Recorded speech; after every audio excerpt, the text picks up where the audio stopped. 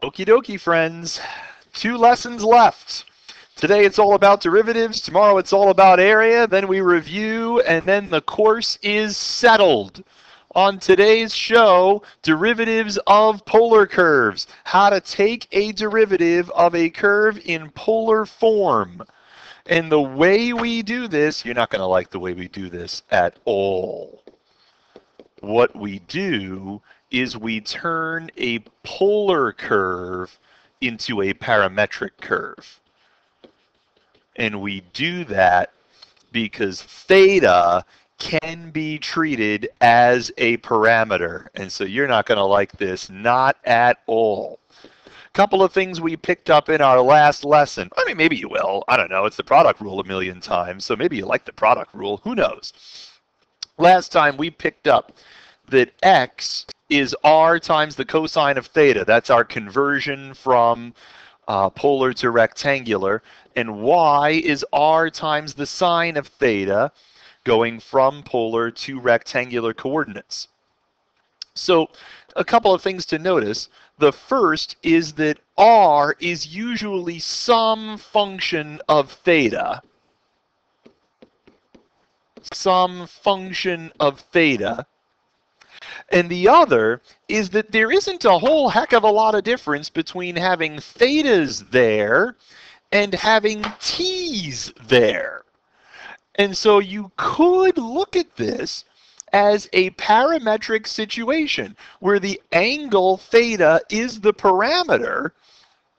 And if I'm looking to find the derivative of y with respect to x, well, that's the derivative of y with respect to theta over the derivative of x with respect to theta. Now, you may say to yourself, that's wonderful, except that it isn't. Find the equation of the tan line, tangent line, to r equals 3 cosine 4 theta when theta is pi over 3. Equation of a tangent line. Well, I know how to find the equation of a tangent line. It's y minus y1 equals x minus x1 multiplied by the slope. And that's where the formula comes from. Oh, yeah, I got to know what x is and what y is. That's what I've got to know. So what is y? Y is r sine theta, which means when theta is pi over 3, the y value by substitution is negative 3 radical 3 over 4. I'll let you verify that yourself, finding the cosine of 4 pi over 3 and the sine of pi over 3. X is r times the cosine of theta. So if we were to substitute pi over 3 for theta into that expression, we would get that the x coordinate at theta equals pi over 3 is negative 3/4. I'll let you verify that again. So now all I need is a slope. Well, how are we going to get that? Well, we're going to take the derivative of y with respect to theta. And the derivative of y with respect to theta, the product rule, is so much fun. It's first times the derivative of the second plus the second times the derivative of the first. But the derivative of the first, that's negative 3 sine 4 theta times 4. Similarly, dx d theta. Dx d theta is, the product rule is so much fun. It's 1 prime 2 plus 2 prime 1. So, I mean, maybe you love the product rule. If you love the product rule, this is definitely your thing. And so the derivative of y with respect to x at theta equals pi over 3 is dy d theta over dx d theta. So we just sub in pi over 3 everywhere. That's 3 times negative a half times a half plus radical 3 over 2 times negative 12 times negative radical 3 over 2. You're like, my gosh, I don't remember any trig at all, ever. And if I had to do this on my own, I would explode in fiery rage. And that may be true. And what ends up happening is you get 11 radical 3 over 15. You get 11 radical 3 over 15. This is why, if the College Board were to give you a question like this, they might use pi over 2. It's just a little bit easier to work with. They may use pi over 2 or pi or something easier to deal with than pi over 3. Why did I do that? Why did I do that? I don't know. I don't know. I'm sick in the head. You are nodding your head in agreement. Find the equations of the lines tangent to the cardioid r equals 1 plus sine theta at the points where the cardioid intersects the x-axis.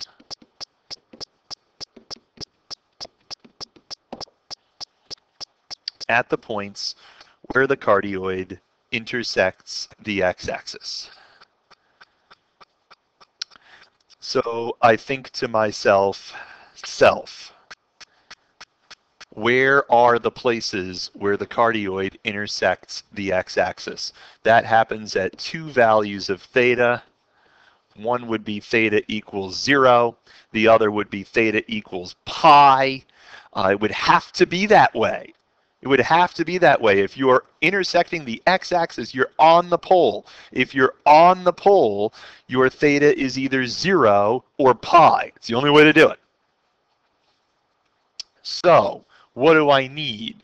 I need y in terms of theta and x in terms of theta. Well, y is r sine theta, and x is r cosine theta.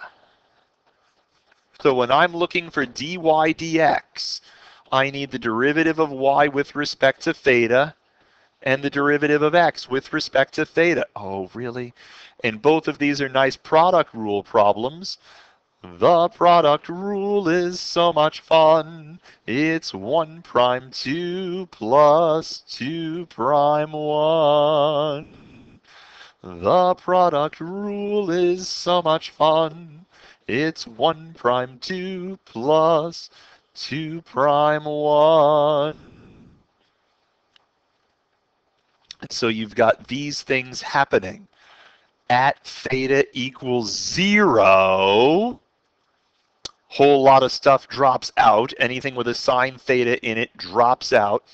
And we end up with a slope of 1.